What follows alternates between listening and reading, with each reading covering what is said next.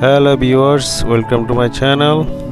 Today's video is about a part of global supply chain management when using Airfreight versus Oceanfreight. I have used materials that I learned in the MITx MicroMasters course for supply chain management in edX platform. I will use Microsoft Excel to show how we can choose between Airfreight and Oceanfreight. If you are interested in learning Microsoft Excel, you can check the right side corner of your screen and also Google Sheet tutorials in the description link. Let me first show you some photos of Airfreight and Oceanfreight from the MITx course under the MIT Center of Transportation and Logistics, and then we will move on to a detailed demonstration of when we to use Airfreight versus Oceanfreight and how we can decide. This video will help you make a template in Excel to compare the freight costs. Please stay with me until end of the video and subscribe my channel. Here we can see different type of pallet which are used for air cargo. One is a loaded pallet, and another is air cargo pallet or cookie sheet. Another one we can see here, belly container, all different design to fit in various airplane. This belly container made, that's the reason their shape and size always different, depend on airplane. Let's see some Oceanfreight. Here we can see one ship is the RORO ship. It's called actually a roll-on and roll-up ship. Then a oil tanker, BLCC, a very large crude carrier. It's a chemical carrier. Here is another one is a dry bulk ship, and the last one is LNG ship. It's a liquefied natural gas carrier. The main reason for showing these photos is that you might get a brainstorm about Airfreight and Oceanfreight in the global supply chain. Here is the basic difference between Airfreight and Oceanfreight. This slide is from MIT Center for Transportation and Logistics. The basic about Airfreight we can see here: very reliable, expensive, what is most important, 1 to 3 days transit time, and also pollution is very high. For Oceanfreight, not reliable, cheaper, volume is most important factor, 5 to 40 days transit time, and pollution much lower. Let's get back to our main topic. When should you use Airfreight versus Oceanfreight? How can we decide?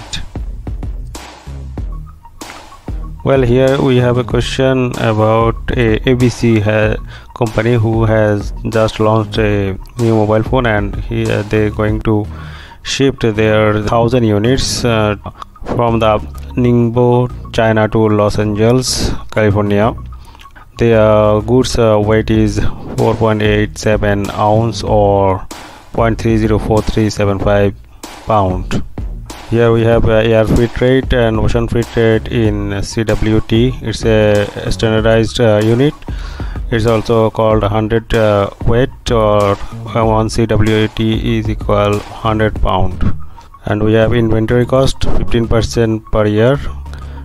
Here inventory cost is very important because lead time for the Oceanfreight and Airfreight is different. So if you have a long lead time, you need to maintain more inventory cost. To compare the Airfreight cost and Oceanfreight cost, you can see in the screen we will follow these three formula. It's actually basically main formula is freight cost plus inventory cost, which is the total cost for the delivery. Freight cost will find total weight of goods multiplied by freight rate, and inventory cost will total cost price of goods ocean transit time by 365, because this inventory cost we have 15% yearly, and also multiply inventory carrying cost. Here we write ocean transit time, but it should be transit time by 365 for ocean and Airfreight both. Okay, what we have here, here already have quantity and weight of goods, total weight of goods, and after conversion it will be 3.04373 WT. Total cost price of goods 700 into 1000 units. So we got the cost price, and we need to check here. I have a Airfreight cost and Oceanfreight cost, and we need to input the formula for the Excel calculation, and we will get the result here, and we follow these all formulas.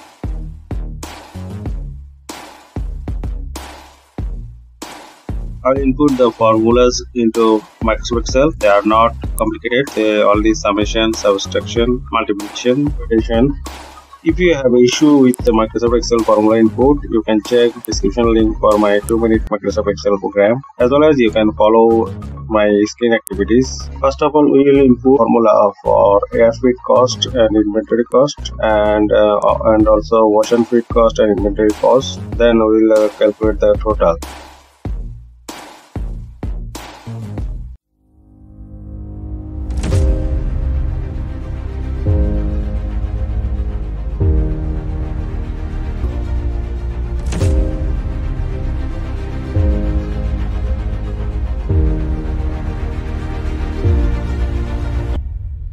We divided by 365 because our inventory cost is nearly 15%, so we need to convert our all units the same.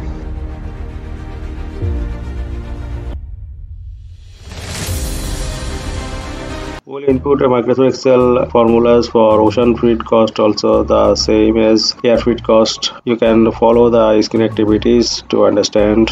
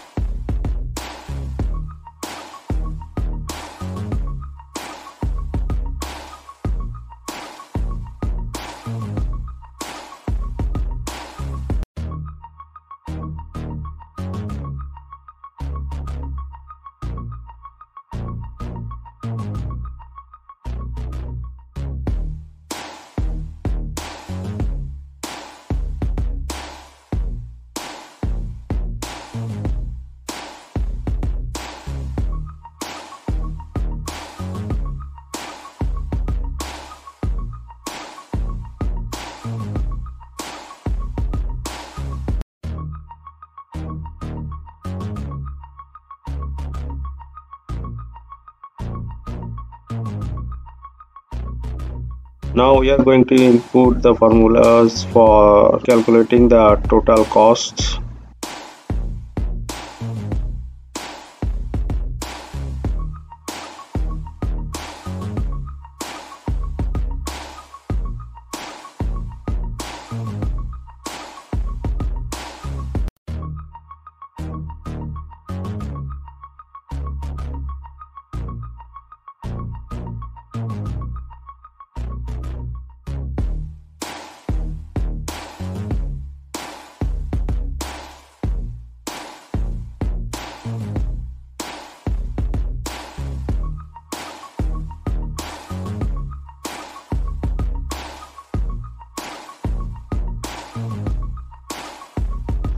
Well, we are now all set. All formula input has done. Now we are going to make it as a template for our daily use, or whenever we necessary we can use it in our freight cost analysis whenever necessary.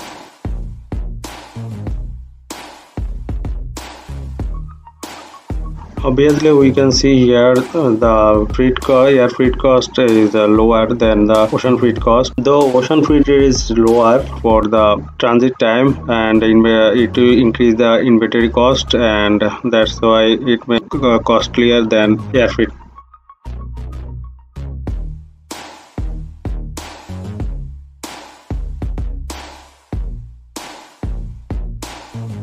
Well, you can check here for different inventory cost, also freight cost differ.